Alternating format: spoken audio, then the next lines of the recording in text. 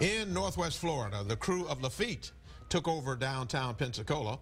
It was one big party tonight and will continue throughout the weekend. News 5's Brian Clerkley joins us now live from downtown. Brian, I know the parade is long over, but what's the energy like down there now?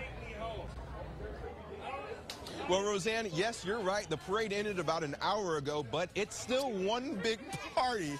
One big party here in Pensacola. You can see people all around us in costumes and set up in the Mardi Gras decorations. And I talked to several people here today that say that this Mardi Gras is better than some of the other ones.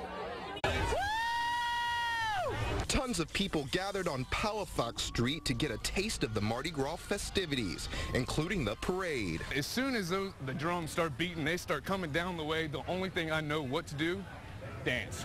You just feel it, you know? Whenever you get pelted in the face with a couple beads, you know?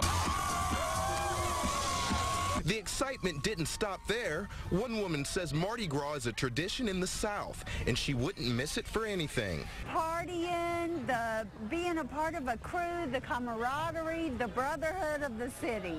We love it all.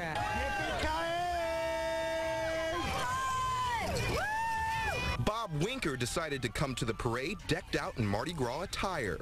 Oh yeah, we just do it for fun, you know, just enjoy the spirit, you know, of Mardi Gras.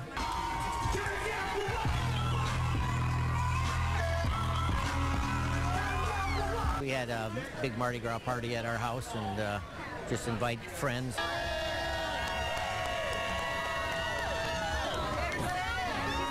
Mardi Gras isn't just for adults. Kids are getting in on the fun. I like Mardi Gras because I get candy and I like catching the beads. And the fun just doesn't stop tonight. There's another parade that follows the same route tomorrow at 2 p.m. Live in Pensacola, I'm Brian Clerkley, News 5.